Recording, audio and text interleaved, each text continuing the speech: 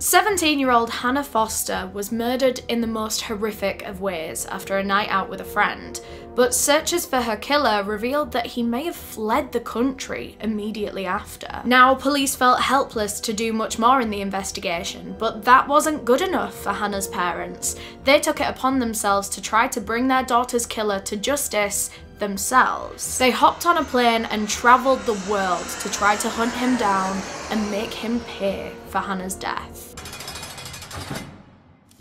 Before we get into the case, I just want to thank our sponsors for making this video possible, Magellan TV. The hidden gem of all streaming services, Magellan TV is documentary based and it has the best true crime selection. There's so many cases on there from all around the world, cases that I don't think I would have ever heard of if I hadn't found them on Magellan TV. For example, a documentary that I watched the other day was called Final Curtain. It was a South African case about a theatre star over there in South Africa, and at the time his death was categorized as like a robbery gone wrong. However, years later it was found that his death was due to much more sinister circumstances. It was so interesting, and also another short one at 24 minutes. That's another thing I love about Magellan TV, is that they have some of these shorter documentaries, and I have the worst attention span ever in the world, but I do want to still enjoy true crime, and sometimes I just can't sit through a 1 hour documentary. So they have quite the selection of like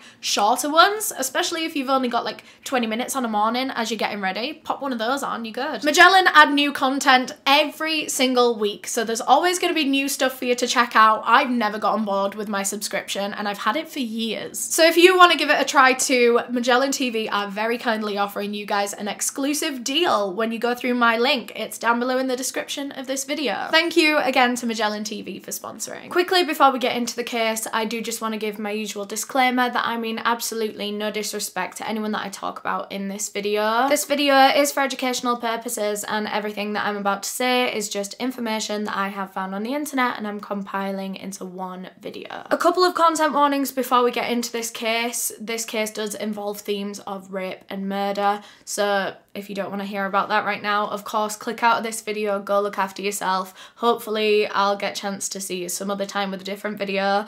But with all that being said, let's get into the case. So today's case takes place in the 2000s in Southampton, which is a city on the south coast of England. That's where 17-year-old Hannah Foster was born and lived her whole entire life. She was born on August 31st, 1985 to her parents Hilary and Trevor, and she was later joined by a baby sister named Sarah. Hannah was a very sociable, happy, smiley girl all her life, like as a kid, and then this even shone through into her teenage years and then her growing up into a young woman. She was so generous. This was something that she was really known for, was like her heart of gold. She was so generous and helpful and friendly and kind and just wanted to help people. That seemed to be one of the ways that Hannah was her happiest, was when she was caring for people. And so it's no surprise that when she grew up, she wanted to become a doctor. She wanted to be able to care for people day in, day out for a living. That's what she wanted to dedicate her life to. And luckily, it seemed doable for Hannah. She was very naturally intelligent. She had been all her life, but especially now that she was, you know, coming up to her A-levels and stuff, her teachers really think she had it in her to be able to like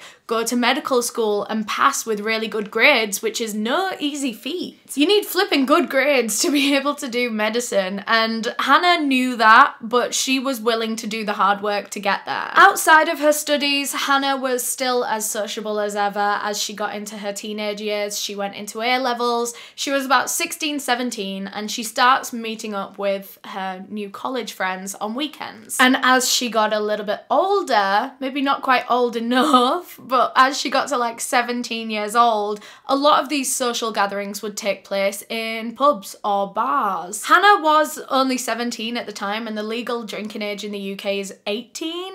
Places aren't allowed to serve anyone under the age of 18, but you know, some places, we've all been 17 once. People had fake IDs, they would borrow other people's IDs, or you would just go to somewhere that you knew was a bit shady and would serve underage people. I'm not judging Hannah.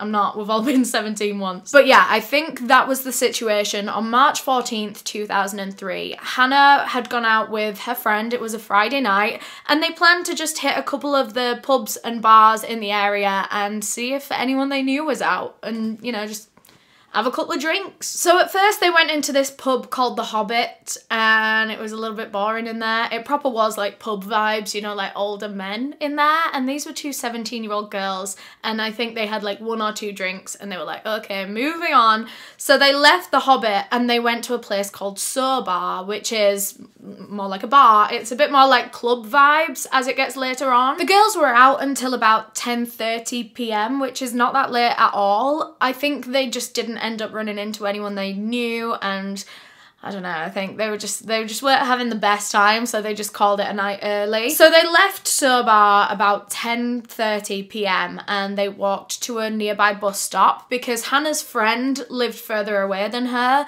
Hannah only lived about half a mile away and she planned to walk it, but her friend lived further. So she waited for her friend until she got on the bus, and then once that friend had gone, Hannah set off walking home. And when the girls parted ways that night, Hannah Foster was never heard from again. Her parents first noticed that she hadn't made it home from her night out at about 5 a.m. I think one of them had like woken up in the middle of the night, gone to the bathroom and noticed that Hannah wasn't in bed. I'm not entirely sure of like the exact circumstances around this 5 a.m. moment, but her parents said that they knew at 5 a.m. that she wasn't home, but they were just kind of hoping that maybe she'd stayed at her friend's house, or I don't know, something. Maybe she was still out at 5 a.m. But either way, they just went back to bed and they waited to see her and hear from her in the morning. They did text her before they went to bed, just asking where she was and if she was all right, asking her to get in touch. But when they woke up the next morning properly at about 10:30 a.m, there was still no response from Hannah. She still wasn't home, and at this point, her parents were sufficiently worried. So it was at this point that they called the police and reported their daughter as missing. Police came straight out to the house. They were talking to Hannah's parents. Meanwhile, another chunk of officers were literally going out and walking the streets, walking the route that she would have taken home from town that night. And as that was going on, they had another chunk of officers going door to door, like asking neighbours if they'd seen from her or heard from her. No one had, though. Absolutely no one. And as all of that was going on, police were really going full force with this investigation straight away. I mean, they always do when it's a minor that goes missing, but yeah, they were really putting all of their manpower into this. They had people in all different sections. Plus, back at the police station, they were trying to track down Hannah Foster's mobile phone. Because her parents had, of course, been like texting her and trying to call her, seeing where she is. And these texts and calls were actually going through. So that meant that her phone was still on. It was receiving these texts and calls, but she just wasn't answering them. And of course, whenever a phone receives a text or a call, it pings off the nearest cell tower. So from this, they could tell the location of Hannah's phone at all these different times when her parents had texted and called her. And actually, it seemed as though Hannah was moving through these locations in quite like quick succession.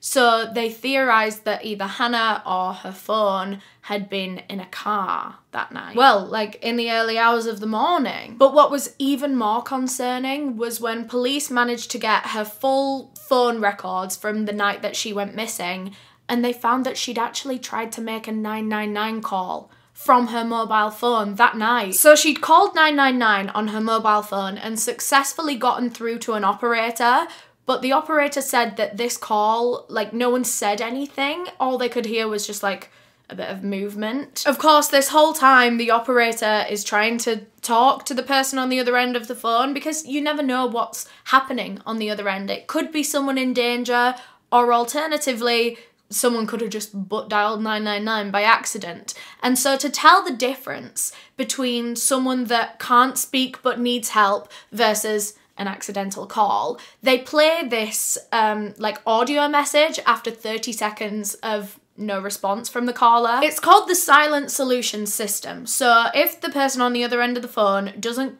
talk for the first like 30 seconds of the call, then it will get passed to this automated message that essentially says, like, you haven't said anything. If you need the police's help, please press 55 now, and we'll know that you need help, but you can't talk on the phone. I don't think anything at all was pressed before Hannah Foster's line cut off. I don't think she even managed to listen to the whole Silent Solutions thing before the phone line cut. So all police really had to go on was this pretty silent phone call. Although it wasn't silent, there was like some murmuring in the background, which they originally thought was movement. But they actually took this call and like enhanced it, run it through all these different programs and whatever, and they figured out that this noise was actually a voice. They couldn't figure out absolutely everything that was said, but from what they could hear, they managed to identify an older South Asian man. He had a South Asian accent, and of course they couldn't hear absolutely everything that he was saying, but at points they heard him telling Hannah to keep her head down. And this confirmed everyone's worst fears, that they can hear this man telling her to keep her head down, and her phone was in a moving vehicle. It all points to the fact that she was kidnapped. The last place that Hannah Foster's phone was picked up on a cell tower was about 5 AM the next morning, and it was all the way in Portsmouth. So one thing police decided to do to try and figure out who had Hannah and where they were taking her, they decided to look at CCTV cameras of different motorways when Hannah's phone was pinged on cell towers nearby. Does that make sense? Because that sounded really confusing to me and it was coming out of my own mouth. Basically, they said like, okay, Portsmouth cell tower dinged at 5 AM. Let's check all the motorways in that section at 5 AM to see if we can spot, you know, patterns between these different cell towers. Say they saw the exact same car in each place at each time, they would know what vehicle Hannah was abducted in. And that is exactly what they managed to do. They saw this exact same van in every single like area where Hannah's phone was. Although the annoying thing was they couldn't quite make out like the exact license plate. They just kind of knew what kind of van it was. And it was, luckily though, it was only one of like 10 in the country. Not that many. I don't know whether that makes it easier or harder for police. Probably easier. So all of this, all of that I just said to you, all happened in the first day of this investigation. It was a very, very big first day. Police were working around the clock to try and find out where Hannah was, to try and find her abductor and hopefully get her back alive. But just 24 hours into the investigation, police received the worst news possible. A young girl's dead body had been discovered in some bushes on the side of the road in Southampton, and Hannah was the only young girl reported missing in that area. The body was recovered and taken to the morgue, where it was very quickly identified as that of 17-year-old Hannah Foster. She'd been very clearly beaten and strangled to death. She had had a brutal murder. A brutal murder that ended with her body being ditched on the side of the road in some bushes. And as things developed, it just got more and more heartbreaking. When the autopsy was done on her body, it was revealed that Hannah had been raped before her death. Her attacker's DNA was extracted from her body and it was tested on the criminal database to see if they had a match, see if they could identify her killer. But nothing came up. So it seems as though Hannah's killer wasn't a previous violent criminal, or at least they hadn't been caught for anything in the past. It was quite frustrating when no name came back from this DNA test because, well, it always is. DNA is such a slam dunk piece of evidence if you have a match, and it must be so frustrating to have that and not be able to get your match. But the very next day, police got another development in this case when a nearby recycling plant had found a bunch of Hannah's belongings in all the recycling that they'd been sent to sort through. I think it was her bag and her phone that were found, and her attacker must not have realised that they were putting them in a recycling bin, because realistically that is so stupid. Because surely if you're trying to literally get rid of evidence and make sure it never surfaces again, would you not put it in a normal bin where all the rubbish is going to go to landfill? Why would you put it in a recycling bin when you know that that's all going to go to a recycling plant and literally get sorted through by real people? Like, individual people are going to pick up the parts and go, yes, this is plastic, or no, this is a bag. To be fair, I don't know if that's exactly how recycling plants work, but of course they were gonna get found if you're putting them in a recycling bin, and neither of these things are recyclable. In the days following this discovery, Hannah Foster's case was aired on Crime Watch, which was an old British TV show that I have rather fond memories of. It's quite an interesting concept. It's centered around ongoing real true crime cases and like unsolved cases that were happening in the UK at the time, and they would make these recreations, reconstructions of certain parts of cases that they knew about to try to jog people's memory. This show just kind of served as something to help solve crimes in the UK. I thought it was really cool. I remember watching this quite a lot in my childhood. It doesn't exist anymore, which is quite sad. But yeah, Hannah's case was featured on Crime Watch. They recreated her walk home, I believe, and they basically just gave the public all the information that they already had on this case, where she was, at what time, what she was wearing that night, anything that could try jog people's memory of what they could have seen that night. To be fair, a lot of the Crime Watch episode concentrated on that van because they had these CCTV pictures of this van. It was like a big silver and white van, and of course it was believed to be quite a rare model, I think. So they were really pushing this on the episode, being like, does anyone recognize this van? And luckily, someone rang in to say, actually, I think that could be my sandwich delivery man's van. I don't know the specifics of this call that came into the police. I believe it was a shop owner, though. I think it was a shop owner that used to get deliveries in of like pre-packed sandwiches from this place called Hazelwood Foods. And he said that the delivery van that this sandwich delivery guy would always come and drop the sandwiches off in was exactly the same as that van that was seen on all those CCTV things. And so this guy was calling up saying, hey, I think your abductor is my sandwich delivery guy. So they get in touch with this sandwich delivery company and they start looking into all the employees that had these vans and would have been working in that area. And they find this one particular employee who had been seeming very suspicious in the last like week or so. And actually the day after Hannah's abduction, so before anyone really knew about it, of course, like her family and the police knew about it, but it wasn't like, you know, nationwide news or anything. The next morning, this one particular employee turns up at his sandwich delivery job with scratches, fresh scratches, all over his face, and he's complaining of a really bad back, like a really aching back, to the point where he has to go home early. Like, he can't stay at work, he's in that much pain. So now all of this is starting to line up. This person's van was seen in the same places as Hannah's phone. He was also working in that area on the afternoon that Hannah went missing, so he could have just been lingering in that area for all we knew. Plus the scratches on his face, I mean, come on, like, obviously. So police start looking into this guy. He was 41-year-old husband and father of two, Maninder Pal Singh Kohli.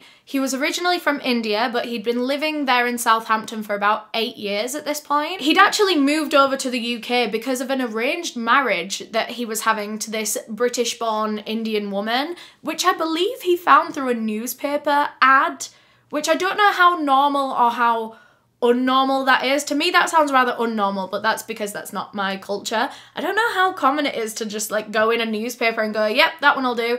But that's what they did, and he moved over to the UK, got married to this woman, they had 2 children together, and that's kind of all we really know about Maninder, because obviously because most of his life was lived over in India, we don't have like the documentation and the stories of all of that. All we really know is the 8 years leading up to this point in the case. So that was just like wife and kid territory, isn't it? Actually, we do know a little bit more outside of that, because by day he was this very like dedicated family man. He was all about his wife, all about his kids, but by night he had a lot of vices. He would drink a lot. Like, he would get drunk in the pub on a night and he would have to try and hide it from his wife. I think his wife knew to a degree that he was doing all of this. I say all of this because there's more than drinking, by the way. He was smoking, not just cigarettes, you know? He was gambling. He would cheat on his wife all the time. That part I don't think she did know about. But yeah, he really had this like double life. He had this dark side. But that kind of is all we know about Maninder. That's kind of all his life really consisted of since he'd moved to the UK. But anyway, police start looking into Maninder Pal Singh Kohli as a suspect in Hannah's rape and murder. And very quickly, they were able to confirm that his sandwich delivery van is the van that was seen on CCTV. They got this evidence so quickly. They were also able to track the route that Maninder's van took on the night of Hannah's murder, and for the hours following it, you know, they wanted to see what he was doing afterwards. And they found that the very last place that Hannah's phone pinged was in this like random car park somewhere. And then when they pulled up the security footage, they saw Maninder's van going in there and parking near a recycling bin. So that explains why Hannah's phone stopped there. That was where he ditched the phone in the bag and then continued off. I think he just went back home to his family that next day. So police managed to seize Maninder's exact van, you know, from his sandwich delivery company. And the first thing they did was send it off for forensic testing. On initial searches of this van, it was literally one of the first things they found. They found a carrier bag that had a metal bat inside it that had blood and long hairs on it. Literally one of the first things they find in that van. It seems like this was a murder weapon, or maybe not a murder weapon actually, because her cause of death was strangulation, but this seemed like it was a weapon that was used at some point during this attack. When Hannah's body was found, she was beaten and strangled. So it seemed that this was the exact weapon that Maninder had been using to beat her with. When the forensic searches of like the actual van itself came back, they found blood DNA and semen DNA in there, both of which matched the DNA samples that were taken from Hannah Foster's dead body. So the semen matched semen from the van, so obviously it's going to be Maninder's. Who else is ejaculating in your work van? You know what I mean? You can't argue that that's anyone else's. And the blood evidence matched too. I think it was Hannah's blood that was found in his van and then, you know, also on herself. So all of this is concrete proof that Maninder Pal Singh Kohli is Hannah Foster's rapist and murderer. All of this is such concrete proof. Police thought they had absolutely everything that they could possibly need to charge this man with the murder. So they went down to his house to go and arrest him, but when they got there, he was gone. The house was completely empty. It seemed as though everyone was gone, not just Maninder, but his wife, their 2 kids. No one was there. So police tried their best to try and locate any of them. They were looking into like close family, you know, parents, grandparents. They made their way to his wife's parents' house and they found the wife and 2 kids there, staying with her parents. First of all, why? Second of all, where's Maninder? His wife told the police that Maninder's mother back over in India was gravely ill and she'd just taken a turn for the worse. And so Maninder had immediately hopped on a plane to India to go out and be with his dying mother. So now police had confirmation that this man had fled the country, fled the entire continent. He'd gone over to Asia, which, by the way, has a significantly larger population than the UK. It's easier to blend into a crowd in India, in Delhi specifically. So now police back in the UK are like, shit, he's in a different country. So they get in touch with the police in that country. They explain the whole situation. We've had this rape and murder of this young girl, and it seems the murderer has run to India. Can you please help us solve this and get hold of him, and then we can come and extradite him, all of this. And Indian police were just kind of like, we don't have time. We don't have time or energy or resources or anything. Like I said, India's population is significantly larger than ours. They have significantly more crime, I guess, just by ramping up the numbers of people, you're going to ramp up the numbers of crimes. And there were not enough police in India to even be combating the amount of crimes that they had there themselves. They were having women and young girls being abducted, raped, murdered almost every day in some capacity at some place in India. And, you know, this was just, it sounds awful to say, but this was just another case for them. It's like they couldn't exactly prioritise Hannah Foster's murder from a different country over these ones in their country that they were actively trying to solve. Some people have their own theories that the the whole unbotheredness when it comes to Hannah Foster's case could be due to the fact that Maninder Pal Singh Kohli's brother was a police officer in Delhi. But yeah, despite being very much aware of what Maninder was being accused of and the fact that there was so much evidence to say that he definitely did it, Indian police they just weren't in a rush to try and find him. They did nothing. For a whole year after this, it was as if the investigation totally froze. No further developments, no progress, absolutely nothing. The assailant had quite literally gotten away with it.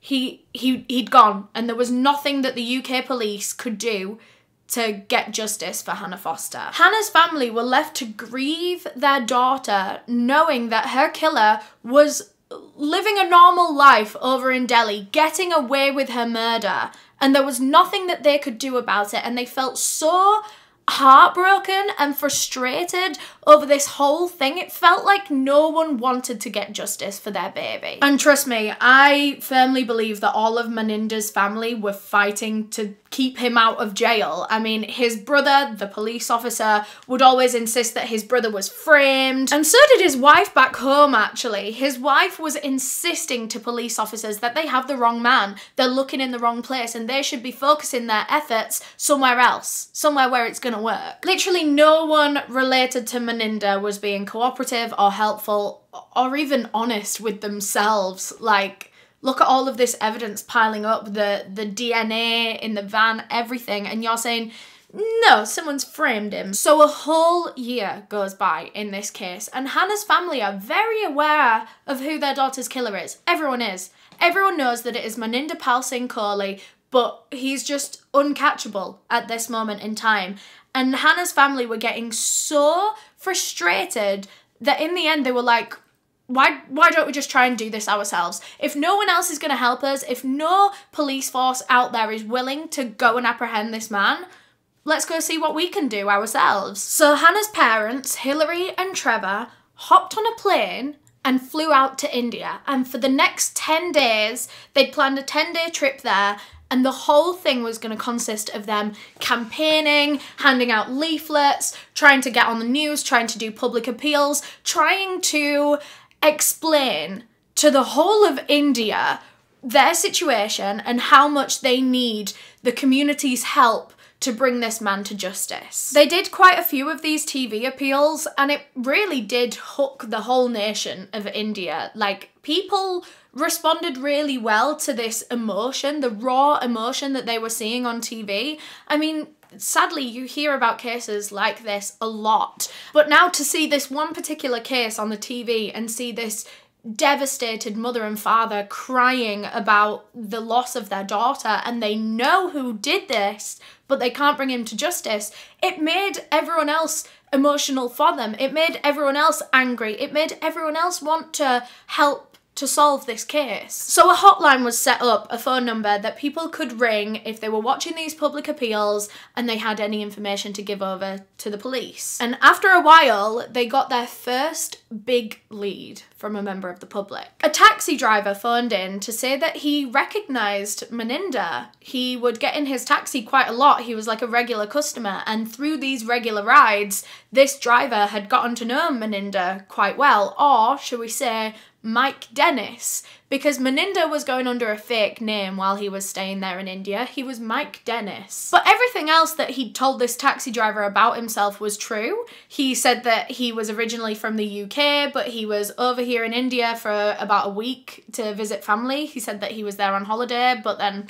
he just eventually ended up staying, I guess. Yeah, he told the taxi driver about his wife and kids at home, and like he would tell all these stories about him. It was like he was Maninder, just with a different name, and he was just living as he always had done. One thing this taxi driver said about Maninder, which I found very interesting, was that he used to get a newspaper every morning, and he used to just flick through the headlines, barely read anything, and then he'd be done reading within like 3 minutes. He was literally just flicking through, reading the headlines to see if anything about his own crime was coming up. Well, at least that's my theory. Maybe he was just not very interested in any of the news ever. For the rest of the week, different tips and calls kept coming into this hotline, and police were getting more and more of an idea of where Maninder Pal Singh Kohli was at this point in time and what he was up to and what his life was like. So they found out that Mike Dennis got a job at a Red Cross centre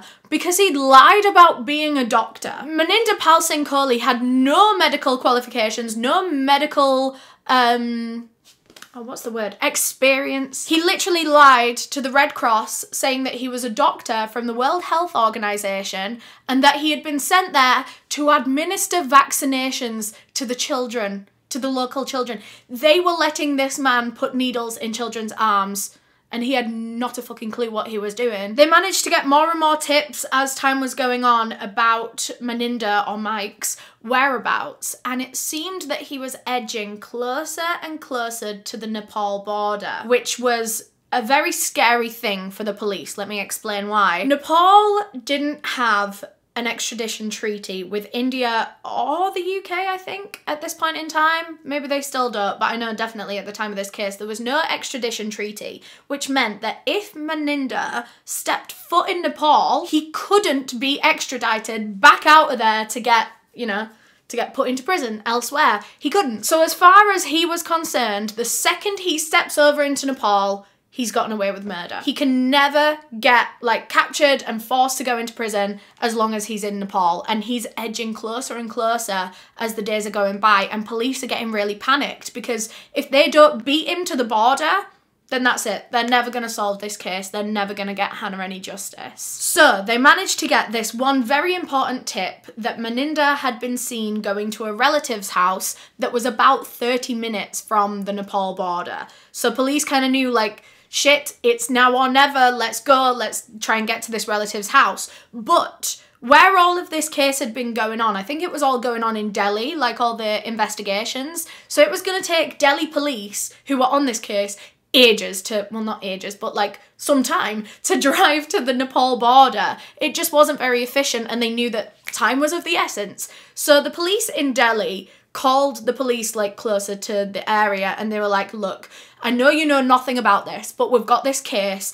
of this guy that has killed a girl over in the UK and now he's here in India and he is about to cross over to Nepal. We need you to be on our side. We need you to try and get this guy. I know you don't know what he looks like, but try. The only description that they could give these other police officers about Maninder was that he was wearing a red top, he had a shaven beard, and he was walking with a woman. I think he'd like cut his hair. He was wearing his hair differently or something like that. He wasn't wearing a headscarf anymore. Something. And of course he'd shaved his beard. He used to have a really big beard here in the UK and he'd like shaved that as soon as he went to India. There was a lot about his appearance that he was intentionally trying to change. So yeah, when police called up these other police officers and they were like, go arrest the man in a red shirt, they were like, oh, okay, I'll try my best. But incredibly, even with this very naff description, an undercover police officer actually spotted Maninder and the woman about to board a bus to Nepal. They were literally on the home stretch. Had they gotten on that bus, they would have gotten into Nepal and been free forever. But this undercover police officer spotted them, pulled them away from the bus and detained them. So both of them were arrested and taken back to the police station. And this woman, by the way, was Maninder's new wife, or shall I say Mike Dennis's new wife.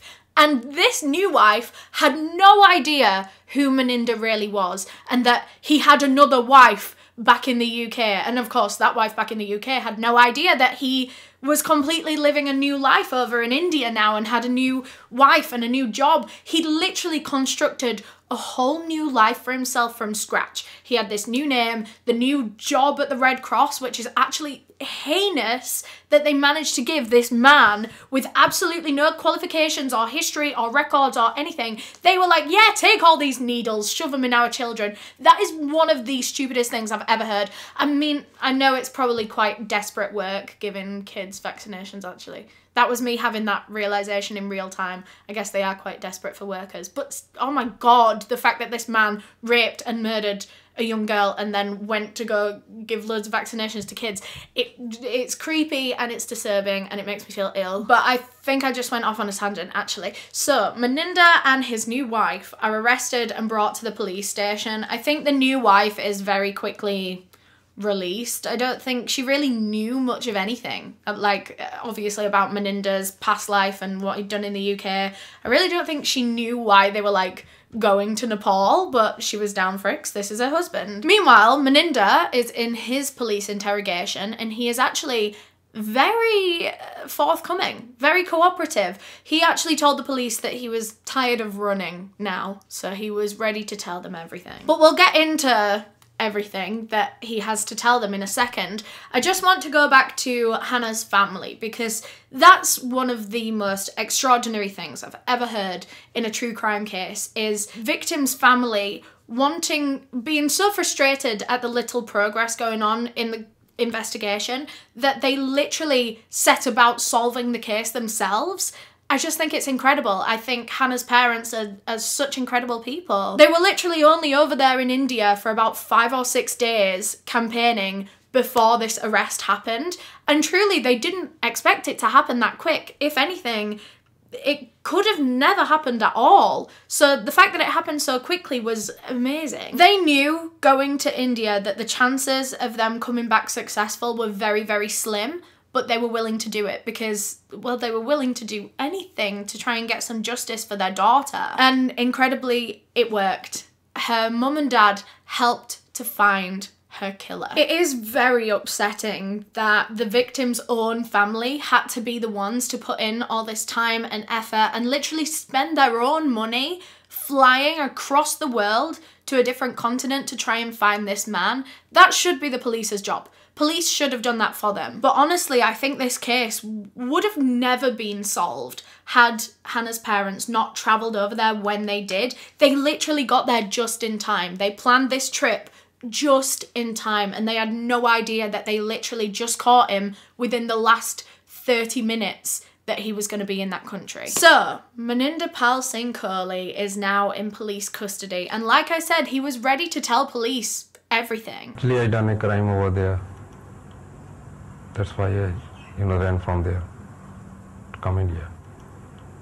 What happened? I abducted, raped and killed Hannah Foster. Why are you admitting this to the media? Why are you admitting this now? Because I am already too tired, to run here and there, and I want to unburden myself. I totally want to tell the truth. So because he very much confessed, it was very easy to charge him and send this case to trial. But by the time it got to the trial, Maninder Pal Singh Kohli was considerably less cooperative than he once had been. His brother, remember the highly esteemed police officer in Delhi, he was going on the news literally saying that the British police were trying to frame his brother was totally innocent, British police were trying to frame him because he was Asian. He said that that's the only reason, not because of the blood and the semen in his car or Hannah's hair on a bat in his van. Someone should have definitely shown that brother the confession tapes from his police interrogation, because doesn't he look a bit silly now? Imagine saying with your chest, my brother is innocent, you're framing him. Meanwhile, there's a video of your brother going, yeah, I confess. So, Maninder was being held over in India and his legal team was based in India and everything, and they were just waiting to get him extradited to the UK. Oh, so actually he hadn't been charged yet. Sorry, I think I lied earlier. He was arrested earlier, but he couldn't get charged until, well, it had to be UK police officers that charged him, I believe, because it was them on the case. So he was waiting over in India with his legal team and they were trying everything to stall his extradition. They didn't want to get him back over to the UK, kind of because they knew as soon as he gets to the UK, he's done for. Like, he's getting charged and he's going to prison. So they were trying to just, I don't know, drag their heels and keep him in India for as long as they could. Maninder faked a couple of illnesses to, like, get out of different trial dates and whatever. His legal team, certain members wouldn't show up to certain hearings so that legally they can't go forward if this person's not there to oversee everything. You know, they were really trying absolutely everything they could. Over the whole time that Maninder was being held in India, they had about 100 court proceedings and at least like 20 appeals all of which were rejected. I don't know what all these bloody court appearances were about, but anyway. This went on for 3 years, by the way. I don't think I emphasised just how long they were stalling and dragging their heels for. 3 years. So Hannah's mum and dad have just had that relieving moment of finding their daughter's killer and getting him arrested and getting things moving, only for things to pause for another 3 years. I can't imagine how heartbreaking and frustrating this whole thing must have been for Hannah Foster's family. Like, I imagine once it got to like a year of him being stuck in India, I bet they were thinking the same as they were thinking before, like, shit, this is actually never going to be solved. I know that that's how I'd probably be thinking, but I'm quite a pessimistic person. But I just imagine going through that same thing again, you'd be like, fuck, we're never going to solve this. But finally, in October of 2008, British police got the all clear to go over to India, collect Maninder Pal Singh Kohli and charge him, finally, with the rape and murder of Hannah Foster. He was brought back to the UK where he was charged, he was taken to the police station, and actually one of the police officers heard him saying, "You win some, you lose some." Which is so disgusting. I presume his loss is the fact that he's been caught and he's going to jail. But what did you win? The murder? Or the fact that you managed to get away with the murder for a while? What is the win in this situation? So at his trial, the prosecution laid out the events on the night of Hannah Foster's abduction, and it goes as such. That evening, Maninder was drinking in a pub called the Mitre. He was alone and he was very drunk, he said. He'd gone on his way home from work, so he'd gone like in the sandwich delivery van. He'd just parked it on the road and gone into this pub, and he was planning to come back out and drive home in that van, after admitting that he was very, very drunk. At this same time, Hannah and her friend were in Bar, and about 10:30 they decide to leave and they go to the bus stop. Hannah sees her friend onto the bus, and then she went to do the rest of her walk home on foot alone, and it was very quickly after she'd separated from her friend that Maninder spotted Hannah walking alone. He'd finished up his night and left the pub to go and get back in his van, and that was when he'd spotted Hannah, pretty much as soon as he came out of the pub. And it seems like he made the very, very quick decision that he was going to harm Hannah. It was like he saw her and then he kind of jumped straight into action. There was no thinking time at all. There was no going over it in his head or anything. He jumped in that van and he seized this opportunity. So he'd already noticed that Hannah was walking in one particular direction, and he decided to drive his van past her and then park up in front of her so that when she eventually caught up walking, she would line up with his van and then he could jump out of the van and grab her. And that's exactly what he did. When Hannah got up close to his van, he grabbed her, dragged her into the back of the van, where he then proceeded to rape her. A conversation did happen somewhat between Maninder and Hannah, but Maninder has never really gone into this conversation much more than he said that Hannah refused to keep this a secret. So he told her that she couldn't go to the police about it, and she was refusing. She was kind of saying that she was going to go to the police, she was going to report this. And Maninder said that it was when Hannah was saying that to him that he realised that he couldn't leave her alive because she was going to get him into a lot of trouble.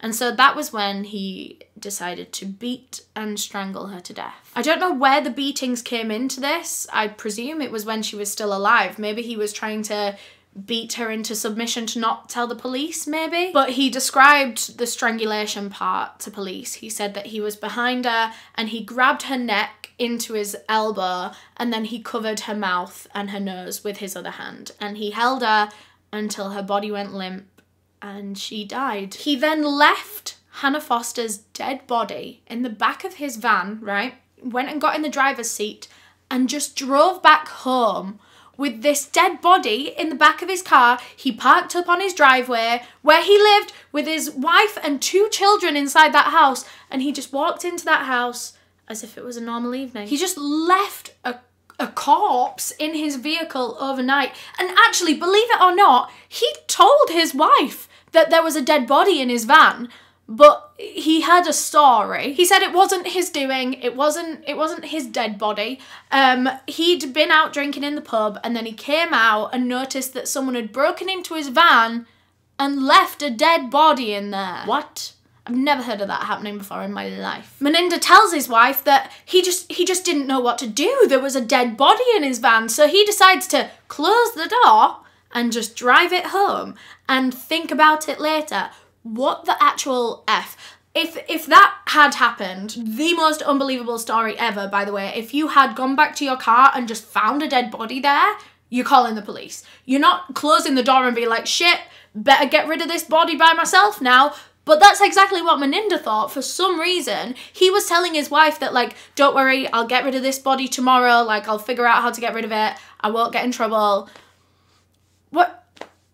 And his wife believes all of this, by the way. She believes this story that Maninder came home to her saying that someone else put that body in his van. And so still, well, the last time she was asked, she stood by him. She believed that he was being framed by this other evil person that had put the dead body in his van. So all of that story that I just told you, like, actually happened. It's all facts that the prosecution laid out based on the evidence and based on what we know, even based on Maninder's confession that he seems to have forgotten that he gave. But even though all of that was fact, Maninder actually had a different story to tell all of a sudden, one that he hadn't told once so far. He stood up there in court and said that the only reason that he abducted and raped and murdered Hannah Foster was because a gang was telling him to do it.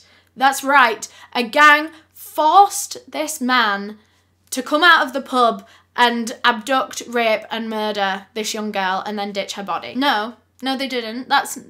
He'd never mentioned this once before. Why are you only bringing this up in court? I don't know why murderers and just criminals in general think that they can do that. It's like, if you mention something for the first time in your court trial, no one's gonna believe it, because where has this information been for years? For literal years, where has this information been? Of course, no one believed his story that he was forced by a gang to commit rape. Like, that's not a thing. That's not something that gangs do. In the end, Maninder Pal Singh Kohli was found guilty of all of the charges against him. And for all of that, he was sentenced to life in prison with a minimum of 24 years. He's expected to remain in prison until like 2030, which is only another 7 years. And he is expected to be released when he's around the age of 63. Which really scares me, particularly with this case. I mean, that scares me at the best of times when they release murderers too early, but particularly this one, because he's never once shown any ounce of remorse or reasoning or absolutely anything. And also just the nature of this crime is so scary, that he just walked out of a pub, saw this girl, and within a split second decided, okay, I'm gonna abduct, rape, murder her, and then ditch her body. That is just evil. That is plain evil, and a person like that should not be walking the streets. I also question, just personally, from researching this case, I question if this was his first and only murder. I mean, what's to say that he hadn't done something very similar to this before this point? People don't usually commit their first heinous abduction, rape and murder at the age of 41. People that are capable of committing such heinous crimes will do it at a younger age if they're interested in it. All I'm saying is, I personally would not be surprised if we were to find out that Maninder Pal Singh Kohli had done something similar to another girl in India before he'd moved to the UK. Maybe there was a reason he moved to the UK. Maybe he was planning on marrying in India and living in India forever, but maybe something happened that made him have to move and run away. Who knows? But that is all I have on this case. Thank you so much for watching, as always. And thank you again to Magellan TV for sponsoring this video. Remember, if you go through the link down below in the description of this video, there'll be an exclusive deal waiting there for you. I love Magellan TV. I know that you guys will too. A huge thank you to all of my channel members for supporting the channel and helping me decide the cases that I cover. All of my tier 2 members are on screen right now, so thank you so much. If you want to become a channel member, you can click the join button down below. But yeah, thank you so much for watching. If you enjoyed, please leave a thumbs up down below. That would really help me out. It helps boost the video in the algorithms and stuff, so if you enjoy my content, that's a nice way to support me. If you want to watch another one of my videos, I'll leave you one on screen right now. Click this one. I picked it out specially for you. Or you can click this circle with my face in, because that's how you subscribe to my channel, by the way. And I post these true crime videos all the time, so you don't want to miss them. Anyway, bye!